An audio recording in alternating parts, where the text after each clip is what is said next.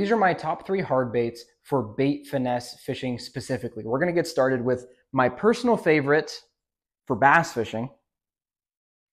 This is the Rapala Ultralight Popper. Nothing fancy about this at all. It is just a downsized version of their full-sized popper. I kind of dressed it up with a nice little feathered treble here and upgraded trebles. But this thing it's just incredible. So when I first started throwing poppers on my BFS rod, I was fishing a lot of the Megabass Baby Pop X because I'm a huge Megabass fan. I think they make some of the best hard baits. But what I found is that bait is phenomenal. And the Baby Pop X, I still throw it a lot. It's very versatile. But this bait I found just does something that none of those small poppers can do. And that is it has an enormous like chug and sound. Even when you just give it a little pop, this thing just sits super straight in the water. And when you pull it, man, it just gives you a nice bubble and a nice pop that you'd want from a popper. What I found is a lot of the other small baits, they kind of are quieter. They kind of want to just dance around a little bit, and they still get bit because they look great and they're small. But this thing is really special for calling up some larger fish. You can fish it really slow and just give it a big chug and a chug. It's a really small bait, but it pulls fish from a long ways because of the loud rattle inside and just because of the consistent loud chug that it makes when you work it. So this is probably my most, if I can throw this, I'll throw it. It's the most fun to throw because you get really aggressive strikes. You get a lot of strikes because of the size. But again, it's just so much fun. You catch bluegill on this too if you're into that. It's kind of the perfect size. The Baby Pop X is a little big for like bluegill, but then some of the other ones are kind of really small to catch a decent sized bass. I just think this thing is just the perfect bait finesse popper. And right behind that, similar but a little bit different approach, this is the Megabass Karashi. And I mean, this is no surprise to anybody. This is like a best-selling bait on any tackle website, so I don't really have to explain why.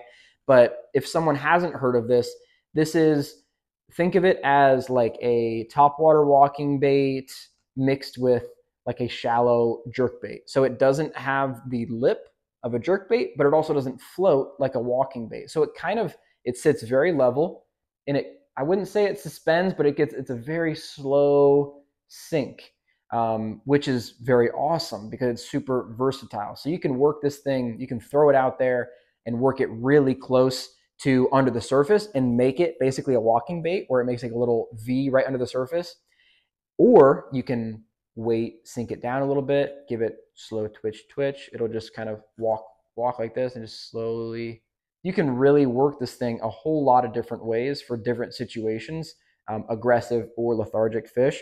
But where I really found this thing to shine, and the reason it's on this top 3, is it's so special when you go out to a pond or wherever and you think they should be hitting the topwater. And maybe you're getting some boils, but they're missing it, or they're just not eating it, and you think they should. Maybe you see other things.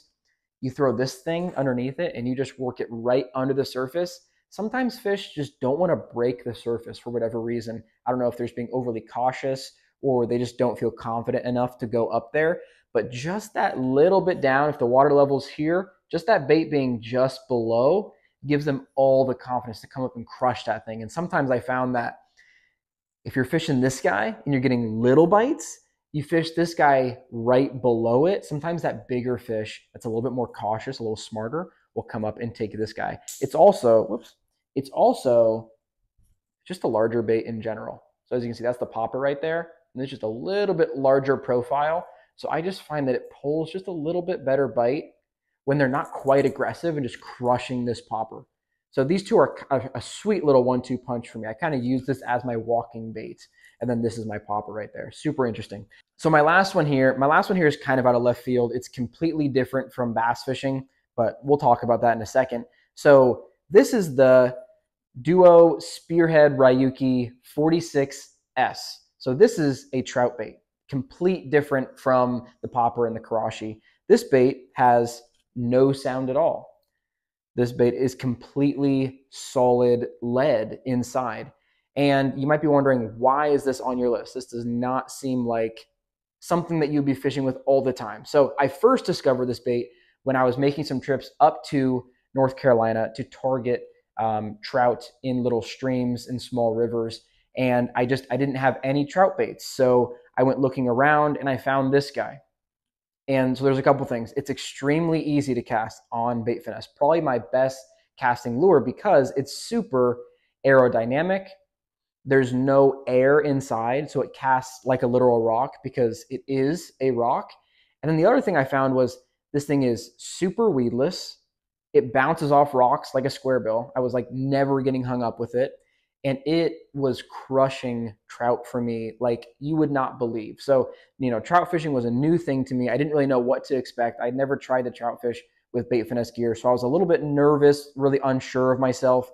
And this bait was just crushing trout like you wouldn't believe. And then I came back up to North Carolina a little bit later, fishing the same bait, absolutely destroying them, getting huge browns, huge for me, not huge for someone who trout fishes all the time, just getting such consistent bites. And I was like, man, this thing is super special. So I started fishing it in my lakes in Florida and nothing changed. Bass were crushing this thing.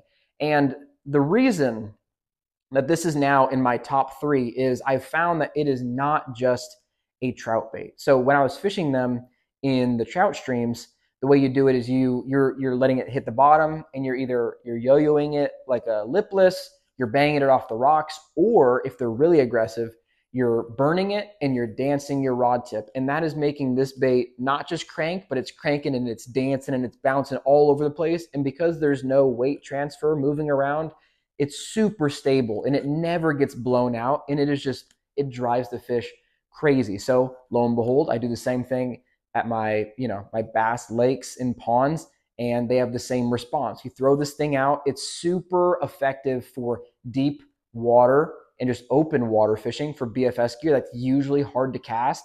This thing, you can get a real full-blown strength cast into open water, into the wind. You let that thing sink down into about 10, 15 feet, and you just start ripping it, working it, ripping it, working it. Man, the fish go crazy for this thing because they don't see a lot of lures this small moving that fast in that much open water. I think it's something that is super underutilized, and it has just proven itself over and over again. So I have a ton of confidence in it. So those are my 3 baits right there, guys. We have the Rapala Ultralight Pop, the Karashi, and then the Ryuki 46S. I recommend if you are just getting into Bait Finesse fishing, I would buy all these 3 and just mess around with them. You will not be disappointed. They catch fish no matter what the conditions are. It is unbelievable. It is so much fun. If you guys have a favorite Bait Finesse bait that I didn't mention here that I need to try, please put it in the comments. Otherwise, guys, if you enjoyed the video, please leave a like, subscribe to the channel, and I'll see you guys in the next one.